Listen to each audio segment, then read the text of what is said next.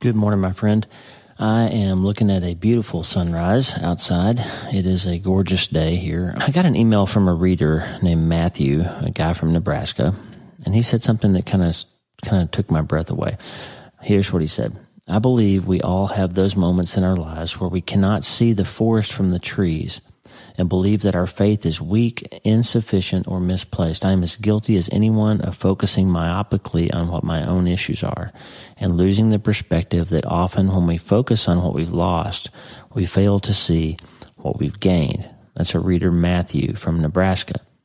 Now, if you've been reading or listening to me for very long, my friend, you know that I'm pretty weird and that I love science. And Matthew's email reminded me of a physics principle that when you put gas into a container, that gas will expand to fill the entire container. You can't stop it from filling the entire container. No matter how much gas you put in, even a tiny amount, it's going to expand until it fills the entire container. And it's funny to me that the more successful my podcast becomes, the harder it is for me to create new episodes. I guess I'm feeling this pressure, this burden, trying to make sure that every episode is as good or quote unquote helpful or good as previous episodes. But what's interesting is that I usually just bring you what's on my heart. That's what I've always done. Just sort of prayed and felt like God led me to talk about whatever needed to be talked about. But this particular episode has been gnawing at me. I've been thinking about it for quite a while now. I've been procrastinating. I've been dragging my feet because I wanted this episode to be ready, and it doesn't feel ready yet. And I didn't want to just sub it with something else. I could have grabbed some other idea that was easier and gone and recorded a different episode. But I've really felt like this is what we were supposed to talk about. So although I think the things we're going to talk about today could end up, probably will end up needing several other episodes in the future to accomplish and to fully flesh out, I just want to get this on your radar. And we want to talk about what I call the physics of suffering and the physics of joy, because those laws that govern suffering and joy are the same as the laws that determine the behavior of a gas in a container. In other words, suffering and joy will both expand to fill up whatever room in your life and your heart you give them.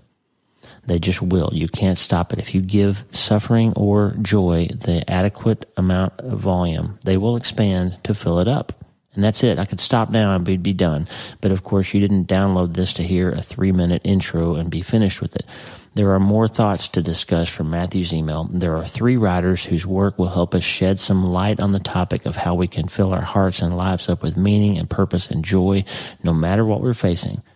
And so, my friend, today we're going to talk about suffering, about joy, and about how to make the switch from one to the other. And as always, we're going to start today.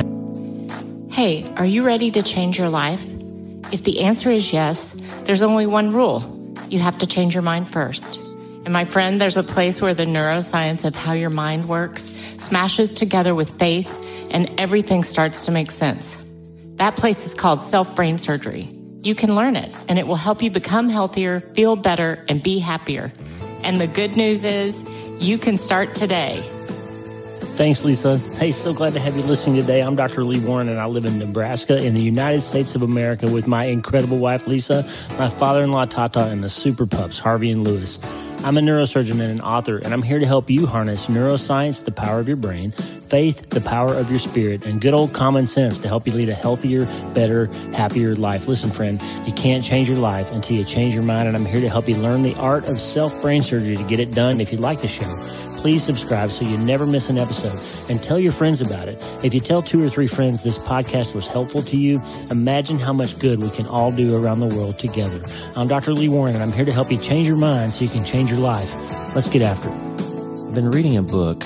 It's one of those books that, it's funny, we talk about it in med school. Every time we took a psychiatry class, we talk about Man's Search for Meaning by Viktor Frankl. It's one of those books that you hear about if you lose a child or you go through something hard, you always hear about this book. And somehow it had always been on my radar. I actually had it in my Kindle library, but I'd never actually read it. I'm not sure how. I'd read lots of excerpts from it. I've quoted it before. I've spent a lot of time thinking about Viktor Frankl and the fact that he was in a concentration camp during the Second World War, and he lost his wife and his parents and his brother, and he went through a lot. He was at Auschwitz and other camps. But somehow I never actually read the book. So now I'm reading it. Here's the intro or the explanation of this book from Amazon. Let me just read it to you. Psychiatrist Viktor Frankl's memoir has riveted generations of readers with its descriptions of life in Nazi death camps and its lessons for spiritual survival. Between 1942 and 1945, Frankl labored in 4 different camps, including Auschwitz, while his parents, brother, and pregnant wife perished. Based on his own experience and the experiences of others he treated later in his practice, Frankl argues that we cannot avoid suffering, but we can choose how to cope with it, find meaning in it, and move forward with renewed purpose. Frankl's theory, known as logotherapy from the Greek word logos, meaning, holds that our primary drive in life is not pleasure, as Freud maintained, but the discovery and pursuit of what we personally find meaningful. At the time of Frankl's death in 1997, Man's Search for Meaning had sold more than 10 million copies in 24 languages. A 1991 reader survey from the Library of Congress that asked readers to name a book that made a difference in their lives found Man's Search for Meaning among the 10 most influential books in America. That's from Amazon.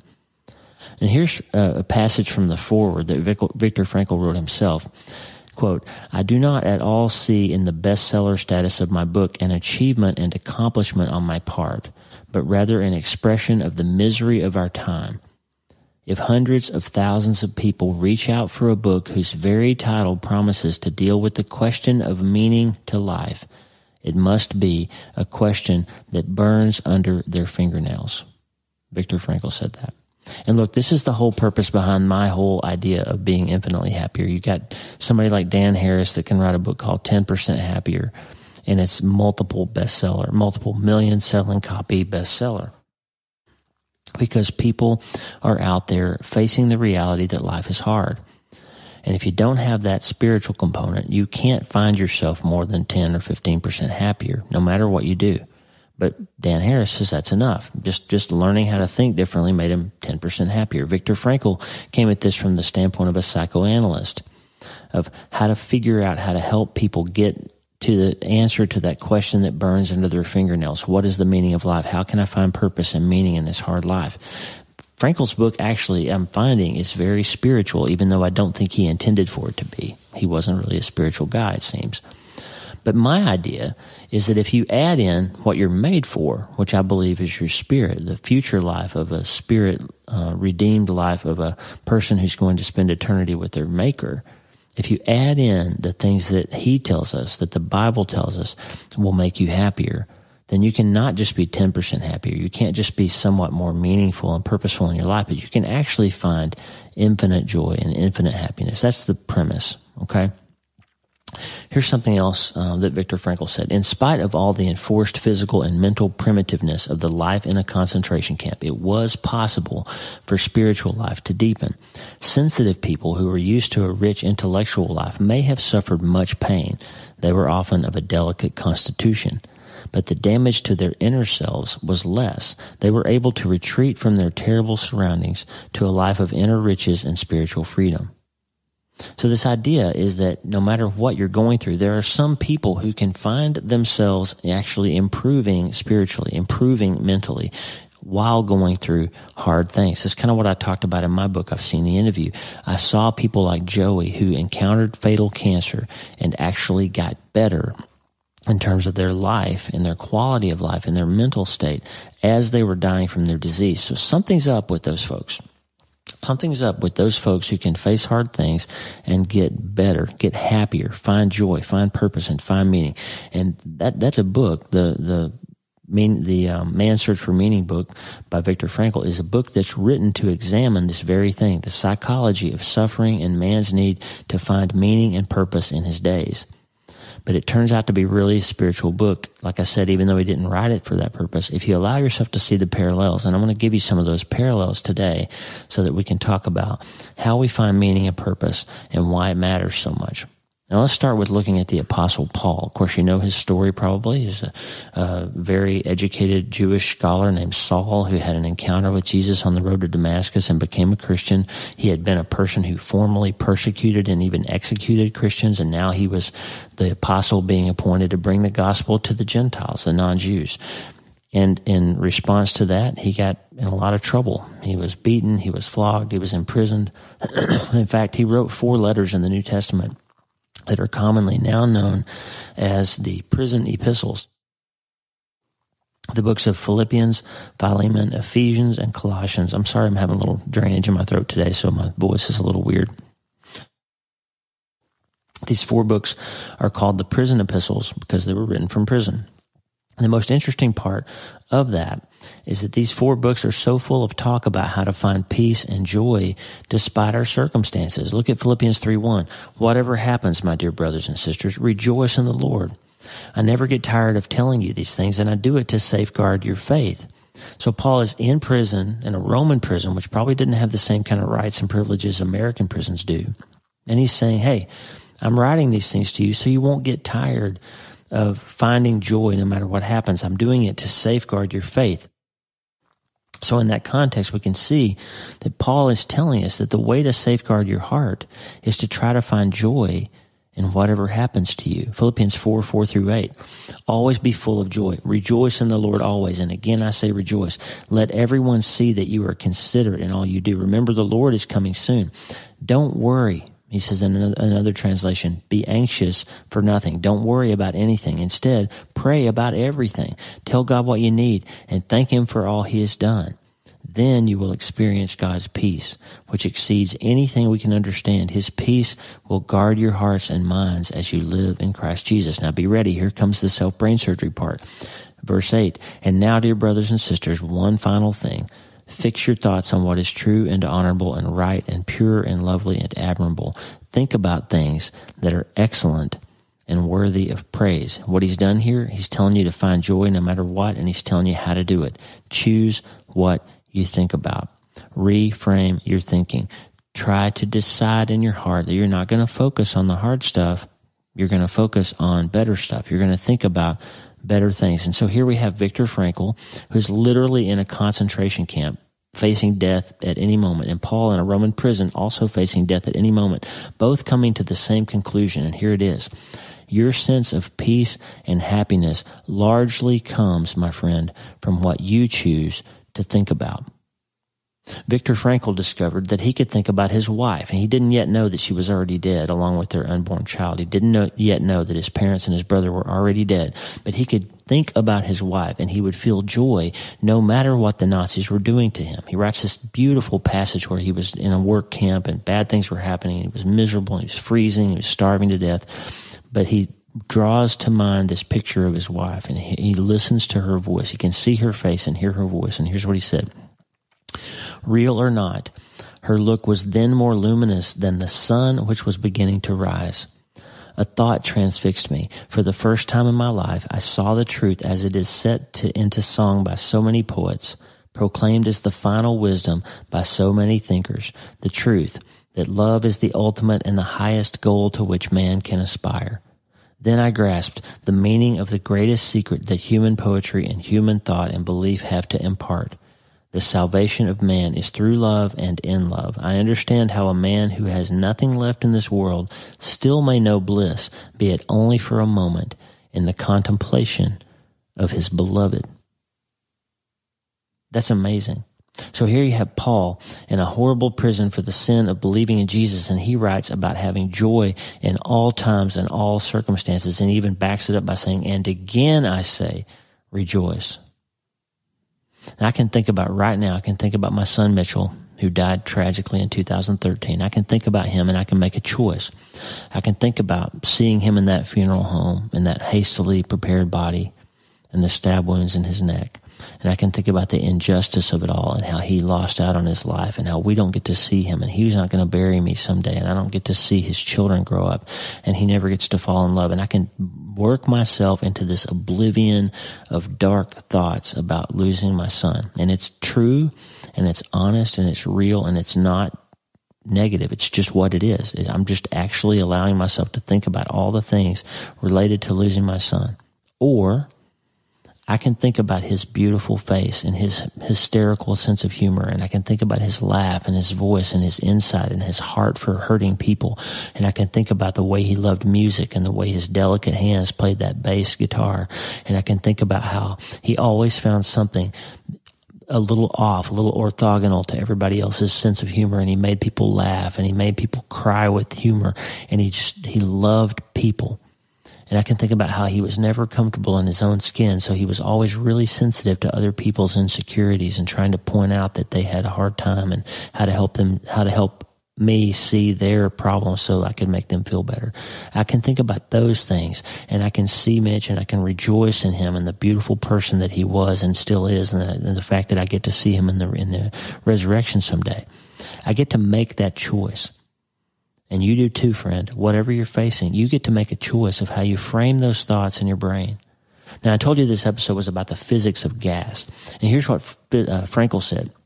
Suffering completely fills the human soul and the conscious mind, no matter whether the suffering is great or little. Therefore, the size of human suffering is absolutely relative. And that is one of the most true, honest statements I've ever read anybody write, because you can get yourself all worked into a miserable state of mind over being late for work, or over spilling your coffee, or over somebody getting promoted ahead of you. You can decide that that's the worst thing that's ever going to happen to you, and you can become completely miserable in your life over it. Or you can be in a concentration camp and about to be sent to the gas chamber, and you can find joy in a sunset or in the memory of your wife. You get to choose that. You get to choose, friend. You get to do the brain surgery to set what you're going to think about and how you're going to feel about the things that happen in your life. You see it? No matter what you're going through, if you let it, that thing will expand to fill up your entire mind and your entire heart and your entire life. And that is the problem with the physics of suffering.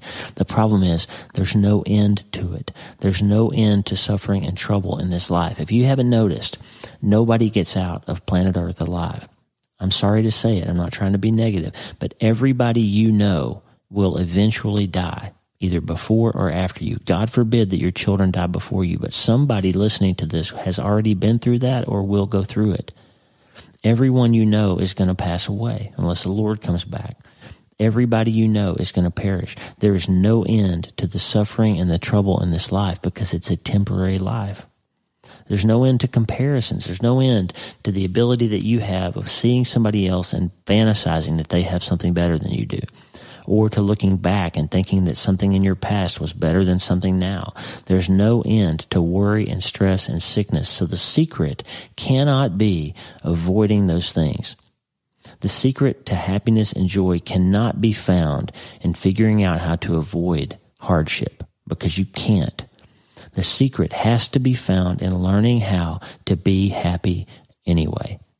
The secret has to be to let the joy in your heart expand like a gas to push out the suffering, and let the joy and the peace and the hope and the faith in your heart be the thing that fills up the available space in your life. We've talked a lot in previous episodes. I've written a lot about Jeremiah in the book of Lamentations that we think he wrote, because I think it's worth remembering.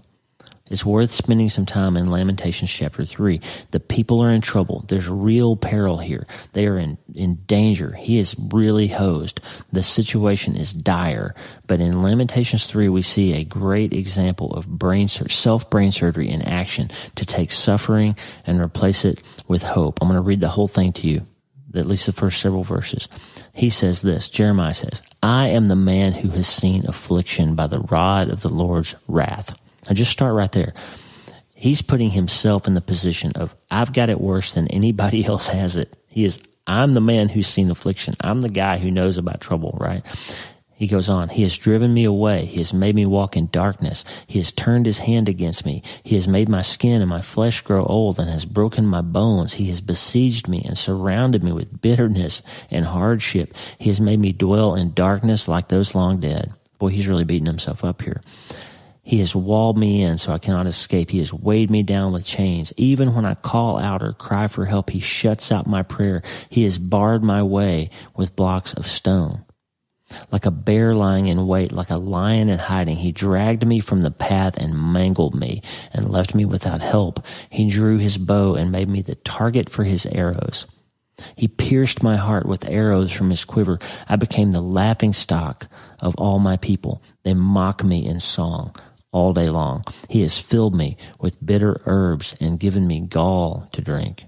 He's broken my teeth with gravel. He has trampled me in the dust. I have been deprived of peace. I have forgotten what prosperity is. So I say, my splendor is gone, and all that I hoped from the Lord. Look, listen to what he's doing. He has decided that God has beaten him up more than anybody else, that he's got it worse than anybody else, and that he's even been deprived of peace. And then he concludes by saying, I'm just done for. My splendor's gone.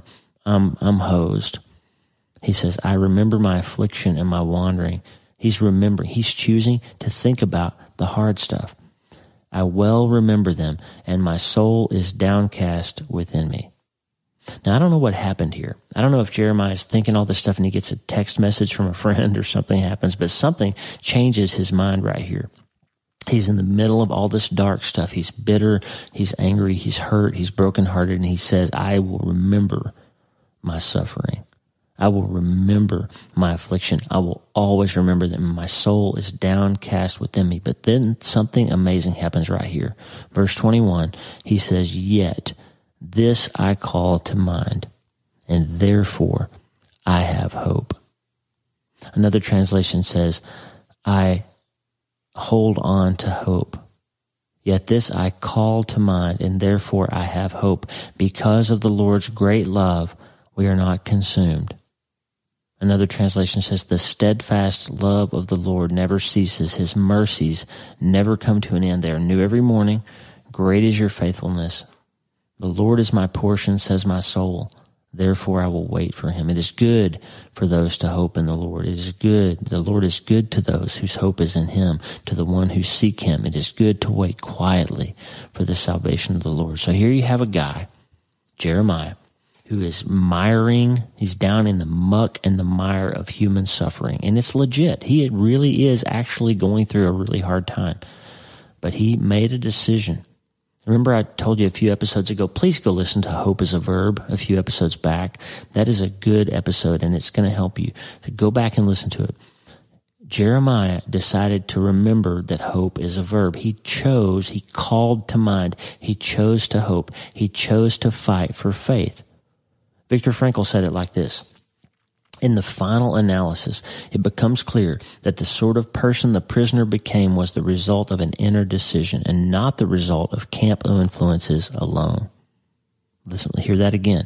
It becomes clear that the sort of person the prisoner became was the result of an inner decision and not the result of camp influences alone. Fundamentally, therefore, any man can, even under such circumstances, decide what shall become of him mentally and spiritually.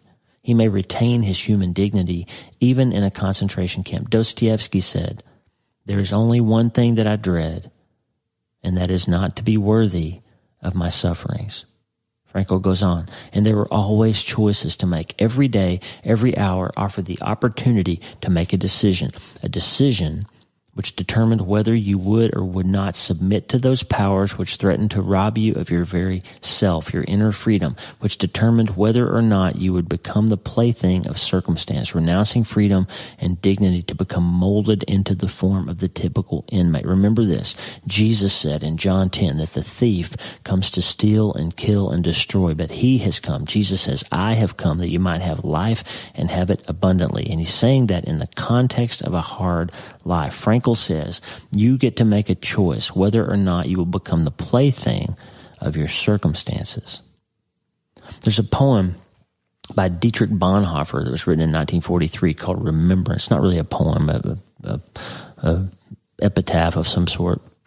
Bonhoeffer wrote, my friend Hank Jan, who recently lost his wife Innika to a glioblastoma brain tumor, quoted this poem from Bonhoeffer in her funeral. He invited me to watch the funeral service. Lisa and I got up early one Saturday morning and watched the service in Holland, and it was beautiful and sad and tragic and amazing all at the same time. But Hank Jan gave the final thoughts, and he quoted Bonhoeffer here. Remembrance. Here's what he says. First of all, there's nothing that can replace the absence of a loved one, and one shouldn't try that either. One has to bear it and persevere. That sounds very harsh, but at the same time, it is a great comfort, because the void is not filled. One remains connected by these. It is wrong to say that God fills the void. He does not fill it, but instead he keeps it open and therefore helps us, albeit with pain, to preserve our community. Then, the more beautiful and full the memory, the more difficult it is to be separated. But gratitude turns the pain of memory into silent joy. You no longer wear the beautiful that has passed as a prickle, but as a precious gift to you. Now, Bonhoeffer died in a Nazi prison. They killed him for the crime of being a Christian and for not supporting Hitler. Bonhoeffer died in that German prison, but he could write those things because the Nazis couldn't take his joy away because Bonhoeffer performed self-brain surgery. He chose not to become the plaything of his difficult circumstances.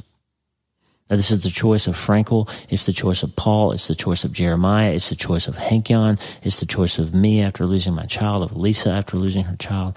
It's a choice of everyone who finds a way to smile in the face of a hard life. The opposite choice is that of the addict, the hopeless, the depressed, the suicide victim. If you choose to let the suffering fill up the available space in your life, there is no end to how much of that you will find. It is a choice, friend.